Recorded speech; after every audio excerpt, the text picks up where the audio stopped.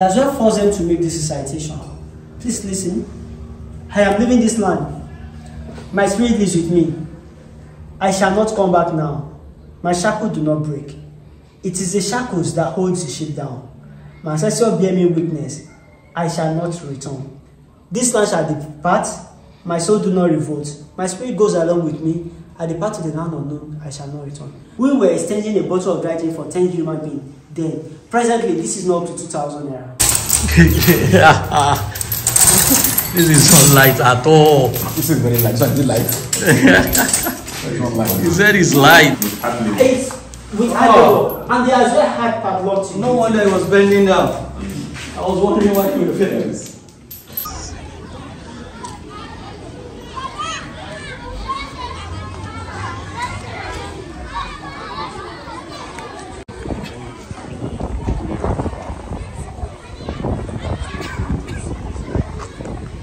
So we're still here and we are here to check the relics that was used those days. Big thanks to Cornerstone, and now let's go in. This is beautiful. So, good afternoon. You're welcome to the Mobee Family Slave Relics Museum, Badagry, Lagos State, where we have the real chain, shackles, used on our forefathers during the period of slave trade. Transatlantic slave trade lasted for about 350 to 400 years here in Badagry. Transatlantic slave trade, it means these people were taken through the Atlantic Ocean. Because in Nigeria then, we have two types of slave trade. We have transatlantic, we have trans-Sahara. Trans-Sahara, they take them to the Sahara Desert, down to wherever they are taking them. Who are their customers? The Arab. But the British and the Portuguese were our major customers in Badagry. And so any slave gotten from Africa through transatlantic slave trade were usually taken down to Europe, where they make them work in sugarcane, cotton, tobacco, plantation. Now, the harvested produce gotten from the plantation will now be taken from Europe down to America, where they transform into finished goods. And these finished goods will now be brought back to Africa for exchange of slave trade. And that's why we call it the Atlantic Triangular Trade. The same ship that comes to Africa to pick slaves is taking them to Europe. They make them work, and the harvested produce will be taken to America. They transform into finished goods. They bring the goods back to Africa for exchange or trade. And for about 350 to 400 years, any slave captured then from the eastern part of the country were usually taken down to Calabar. Just as we have vacated slave markets in Badagry, they have Aeon slave markets in Calabar. So they take them down to Calabar. Any slave gotten from the Oyo Empire, the Yoruba speaking area, they bring them down to Badagry. Now, there was nothing like vehicle in those days. Slaves don't ride on horse. They trek down to Badagry. In the course of moving them down to Badagry, some fell sick along the road. They don't treat them. Some die. They don't bury them. They allow them to get rotten by the side of the road. And those that fell sick, they return them back to where they are bringing them, and they use them as sacrifice to their gods. So they trek them down to Badagry.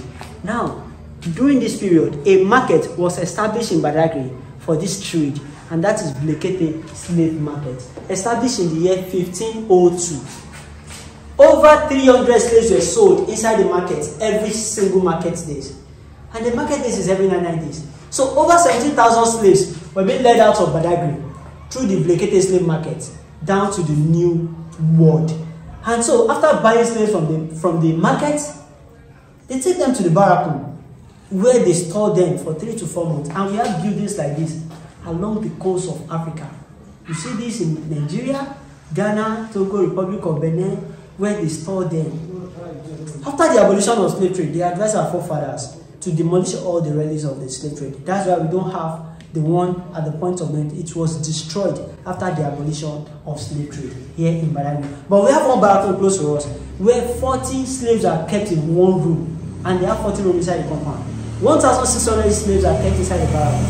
From the barracoon, they enter the slave port. From the slave port, they cross to the other side of the water. They are at the point of no return. So at the point of no return, they arrange them inside the ship. Now, because they are getting our people very cheap, they overload the ship. They release some of the slaves inside the water to lighten the weight of the ship, and these people will perish inside the water. Getting to where they are taking them to, they auction slaves or they advertise them on newspaper. If you have slaves to sell, they have public place where they do auctioning of slaves. Or you put it inside the newspaper. Oh, you are waiting for a ship that has how many number of slaves that you want to sell. So if you are interested, you go and wait by the shore of the Atlantic Ocean over there. As you are coming, you buy your slave. So these are they usually advertise slaves during the period of slavery. They call them Negroes. But we blacks, when we are doing guy, hey, I'm a nigger. Indirectly, you are calling yourself slaves. Yes. They call black slaves Negroes during the period of slavery. These people are meant to work in the plantation. They work, and most times they don't eat what they labored for. And any slave who refuses to work inside the farm, they punish them publicly, so that will serve as a deterrent to other slaves. Now, when you are talking about the abolition of slave trade, the judgment for the abolition of slave trade was made in Europe in the year 1772. That was when they made that judgment that they should abolish slave trade. But this good news got to Badagry in the year 1852. 1772, 1852 was when the news got to Badagry. And so in the year 1852, all the 8 chiefs, Badagry has 8 quarters, all the 8 chiefs in Badagry signed the treaty of the abolition of slave trade with the then Queen of England in the year 1852. And that was when the British slave merchants stopped coming to Badagry. But the Portuguese were still coming. So in the year 1888, somebody in Badagry stopped the trade here in Badagry. And the person is Chief Mobee, buried here. Was a middleman between the white and the black. And that was what the people of Badagry were doing then. They buy slaves from their fellow black and resell to the white man. The father usually buys slaves from his fellow black and resell to the white man. So the man was named Mobee by the white men because whenever they come around, he offered them kola nut. Kola nut is called Obi in Yoruba language. So whenever they come, or you borrow a Mobee, because he doesn't understand English, so you speak Yoruba to them, a Mobee. So these people, we always hear him saying a Mobee each time they come to Badagry. So they gave him a nickname, Chief Mobee. And so the family adopts Mobee as the family name. Mobee is now a chieftaincy title in Badagry. So the father was selling slaves, but his son doesn't like the trade. Probably the missionary preached to him because his father was the one that accommodated the early missionary. The father was the one that gave him Badagry. The slave inside the vessel. These are the real chains around their neck. And these chains are over 500 years old. As you can see, the chain is very light.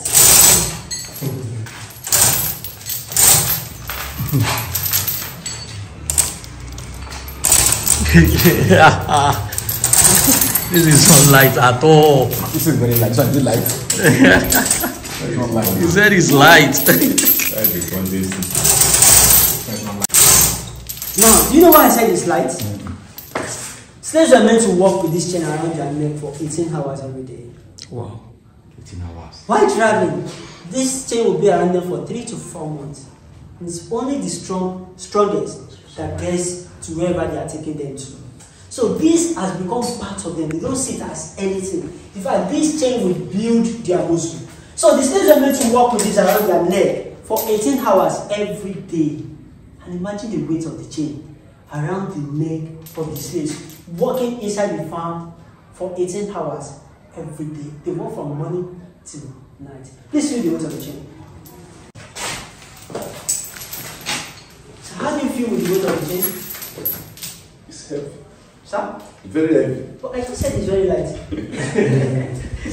But that's the opposite of light. So imagine this on the neck of human being. With hands, and not only with hand labor. It's with hand labor. And they are very hard padlock. No wonder he was bending down. I was wondering why you were feeling this. Oh damn, this is heavy. Heavy. Hello, sir?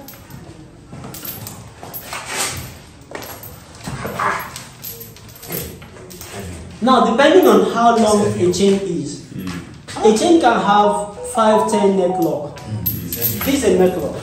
Depending on how long the chain is, it can have arrange them on a single file while moving. So, the file is the neck lock, and this is a torture weapon used on the children or on any slave who refused to work in the farm or slave who refused to obey the white men. They force this into their hand down to the waist. Most times, this doesn't go in easily. So they will need to break the bone to force this to the rest of the slaves. And after forcing this to the rest of the slaves, they made say climb a platform, then screw this up to a tall tree. The master comes out from the platform and removes the platform. The slave will now be suspended on the tree, dangling from morning to night. In the course of doing this, most of them died. The white people doesn't care, because our forefathers were being exchanged for items. And this is called the mouth slave. There were two categories of slaves, and we have plantation slaves. Most times, domestic slaves were given special treatment because they are working in the house. They allow them to wear clothes, they give them good food, they have a good skin. Plantation slave eats once in a day. And so, for the male domestic slave not to impregnate the wife or children of the master, they castrate them. The second reason why they castrate them is for them to carry heavy objects. And the third reason is for them to be their bodyguard. So, domestic slaves don't have access to the wife or children of the white men. That's why they castrate them. Female domestic slaves were used as wet nurses. Because the white man doesn't want the breast of their wife to sag. They don't want the breast to lose shape. Whenever the wife is pregnant, they impregnate their female slaves. And as soon as both of them give birth, they can kill the child of the black woman and make that woman to breastfeed the child of the white woman, irrespective of the color of the skin of that baby, whether black or white. Or they take that baby to another mother inside the farm to take care of. So those working on the farm were usually not allowed to talk to one another because the white men are afraid that when these people communicate in their local dialect, they can revolt. They usually pierce their mouth with hot iron. And in the morning while going to the farm, and they do what? They padlock their mouth for them not to eat or talk while working in the farm. And this is called the light chain used on the heads of the small children, because they don't want the children of the slave to be moving about the farm so as not to step on what their parents have planted. They group the children to one side of the farm and chain their wrists with this. Make them sit under a tree far away from where their parents are working. So babies don't have access to their parents while they are working on the farm. Branding iron. This was used in writing name on slaves during the period of slave trade. Because slaves don't bear name, they bear the name of their master. And for the master to be able to identify his slaves, the master will put this in fire. When this is red hot, he will use it to write his name on the body of the slave. This was what the children of the so-called African Americans saw on their forefather. Because their forefather could not explain how that write-up got to their body, the children begin to pick this as fashion. And even after the abolition of slave trade, you see them writing freedom on their broad body. And we pick this as fashion today. We call it tattoo. The second function of this is to pierce the mouth of the slaves, for them to be able to padlock their mouth. While the last function of this is to pierce the foot of any slave who tried to run away being captured. They put this in fire when this is red hot. They put the leg on the falling tree and hit this into the foot of the slave to pierce the leg or break the bone inside the leg. And this is called the ankle lock. For them not to run away, two of them need to share this around their ankle. And they have to walk with this around their leg at the same time. This was the money we spent in Africa in those escalations. But the white people doesn't recognize this as money. This was only recognized in Africa. And so that led to the introduction of trade by barter. Items like gunpowder, dry gin, cotton, iron, mirror, tobacco were used in exchange of slaves. Let me take dry gin as an example. Before the arrival, we have our own local gin. We have palm wine. But when they came with a bottle of dry gin, we were exchanging a bottle of dry gin for 10 human beings. Then, presently, this is not up to 2,000 naira. But a bottle of dry gin was an exchange of 10 human beings. Our own palm wine is better than the dry gin they are giving us. But we believe that what they are bringing is better than what we have. So whatever the white men brought to us is better than what we have. This is a cannon gun. They brought cannon gun to us so that we can wage war against ourselves. Capture slaves, we sell power to them. And this size was an exchange of 40 human beings. The gunpowder that we needed to power this, we also pay an exchange of human beings during the period of slave trade. The big size of these was an exchange of 100 human beings for the big size of the cannon gun. And over there is the drinking water bowl. 40 to 50 slaves are meant to drink water from this pot at a time. And they drink from the pot with their hand being tied to the back. So they will have to bend down to leap like dog. In the course of leaping, most times they push one another. They get caught by the edge of the pot. The blood drips into the water. And they drink the water like that because they have access to food and water once in a day. So it was brought in dead by the white people. And the man buried there was the owner of the slave. In fact, most of what I'm telling you now, we got the document, some of the document inside this place. from here. So this is spirit attenuation well at the point of no return. Now this well was dug by the people of Badagry. They dug it to help their business then. So as soon as they forced the slave to drink from this well, they as well forced them to make this recitation. Please listen. I am leaving this land. My spirit is with me. I shall not come back now. My shackles do not break. It is the shackles that holds the ship down. My ancestor bear me witness. I shall not return. This land shall depart. My soul do not revolt. My spirit goes along with me. I depart to the land unknown. I shall not return. After drinking from this well and making this recitation, they become less aggressive and they lose their memory.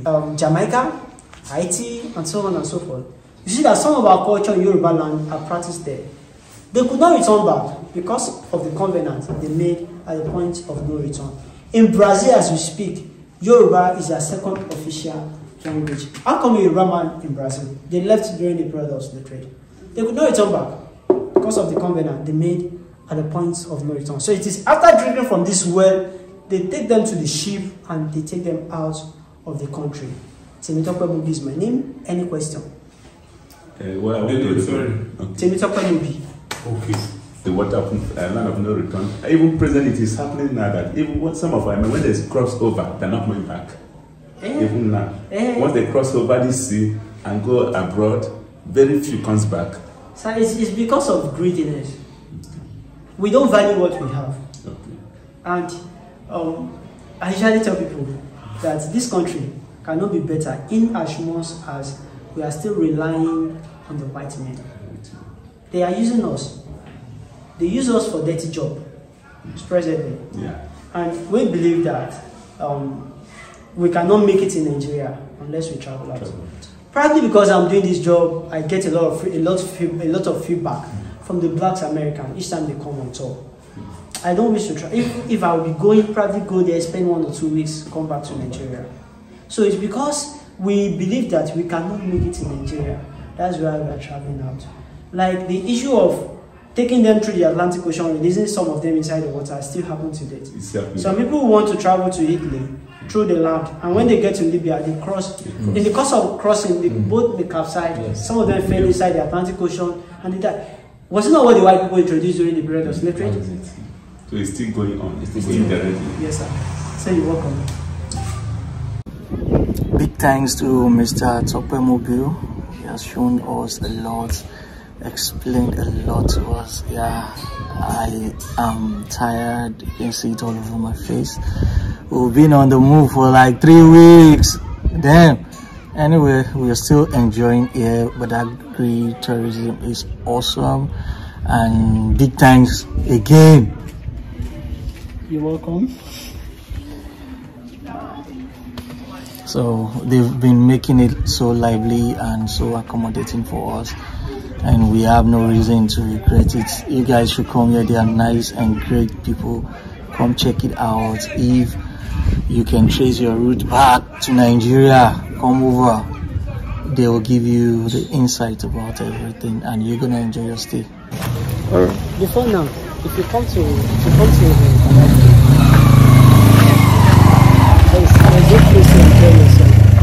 all right. Yeah, that's actually nice. Down there, you see the cool breeze of Badagry. Yes. And like I said the other time, Badagry is one of the most secured environments in Lagos. Really? Yeah. We have the representatives of virtually all the security personnel in Badagry. And so, if you come to Badagry, nothing is going to happen on the highland, on the hinterland, anywhere in Badagry. You are safe. We are very, very safe. You see, except you are coming from heaven. Because I've been feeling that region, because I've been here, I've been able to take my phone around, record, and the people here have been lovely. We have soldier, we have Air Force, we have Navy. So this place is safe for any tourists who want to come. You can come with your car, leave it there, go, guys, and come back. Come here. You can even stay beside the shore of this lagoon water. from morning till 2-3 a.m. and nothing will happen to you here in Badagry. Dope. So we're going now to check the first story building in Nigeria. So, where you're going to see the miracle where the first copy of the English Bible got to Badagry in the year 1842, the Yoruba translation version in the year 1845, and the building of the first story building since the 1842 is still standing up to date. Okay, let's go, guys. All right. And come check it out. Come and check Badagry out to know your roots, to know your history, to know what your forefathers has passed through since those days. Now, so you get, come check it out. For evening, so it will be at sunset. Hello.